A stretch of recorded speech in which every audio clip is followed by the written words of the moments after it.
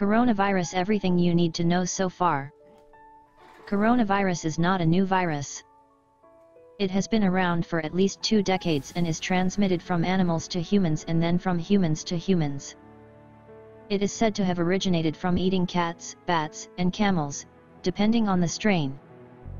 2019 nCOV is a supposedly new strain of the coronavirus that surfaced in mid-December 2019 from a seafood market in China. Now my thoughts.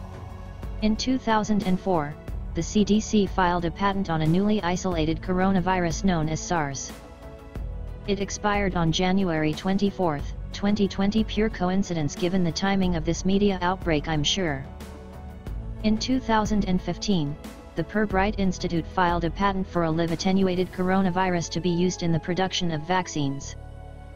The Pirbright Institute is funded by the Bill and Melinda Gates Foundation and recently received $5.5 million to do what they do.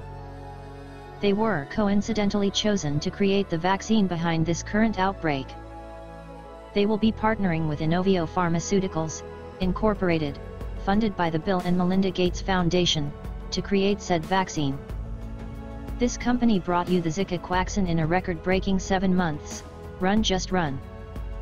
Inovio Pharmaceuticals will be partnering with Wista, funded by Bill and Melinda Gates. Gene 1, funded by Bill and Melinda Gates and sponsored by the US FDA, and Twist Biosciences, funded by the Bill and Melinda Gates Foundation. If the Wista Institute sounds familiar, it should. This is the company that produced the WI-38 cell line derived from the too many to count aborted fetuses in the vaccines injected into your children. October 18, 2019.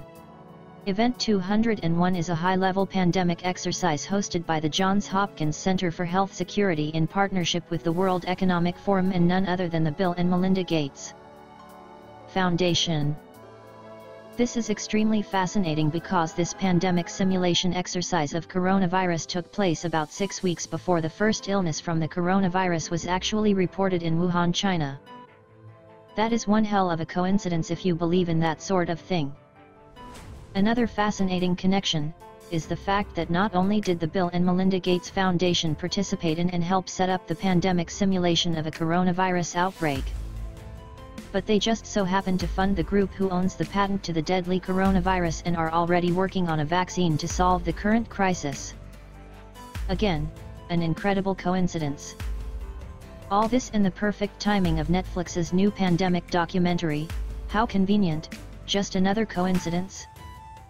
And lastly, Dr. Tedros Adhanom Ghebreyesus, Director General for the World Health Organization, WHO, was a top executive and Central Committee member of the Tigray People Liberation Front, TPLF, which is a political party in Tigray, Ethiopia, and is a global blacklisted terrorist organization.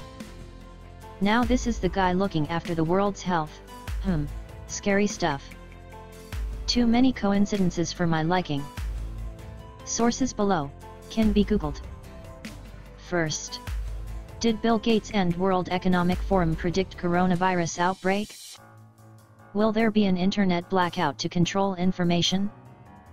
Second, the Event 201 scenario. Third, Netflix viewers freaked out as pandemic documentary happens to drop amid coronavirus outbreak. Fourth, Microsoft is buying 10 million molecules of custom DNA from a San Francisco startup. Fifth, Pirbright bags $5.5 million from Gates Foundation to establish livestock antibody hub. Sixth, Inovio selected by CEPI to develop vaccine against new coronavirus. Seventh, innovative technology in biomedicine acknowledged by US government. Eighth, the Pirbright Institute coronavirus patent. Ninth, US 7220852B1 United States patent. 10th, EP 3172319B1 European Patent Office. 11th, lab-made coronavirus triggers debate. 12th, biowarfare experts question why Canada was sending lethal viruses to China. 13th, Chinese researcher escorted from infectious disease lab amid RCMP investigation. 14th. China built a lab to study SARS and Ebola in Wuhan, and US biosafety experts warned in 2017 that a virus could escape the facility that's become key in fighting the outbreak. 15th. Wuhan, China, is scrambling to build a hospital in just 6 days to treat coronavirus patients as its health system gets overwhelmed. 16th.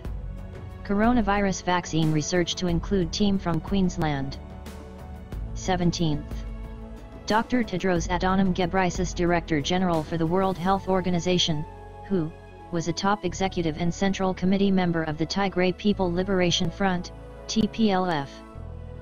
A brutal and corrupt ethno-fascist political group mainly responsible for gross human rights violations and crimes against humanity in Ethiopia. And 18th. Tigray People's Liberation Front, TPLF, listed as a perpetrator in the Global Terrorism Database. Sent in by a reader. Let us know your thoughts below in the comments. Thank you.